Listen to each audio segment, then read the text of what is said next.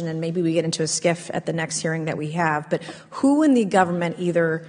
what agency, sub-agency, what contractors, who should be called into the next hearing about UAPs, either in a public setting or even in a private setting? And you probably can't name names, but what agencies or organizations, contractors, et cetera, do we need to call in to get these questions answered, whether it's about funding, what programs are happening, and what's out there? I can give you a specific cooperative and hostile witness list of specific individuals that were in those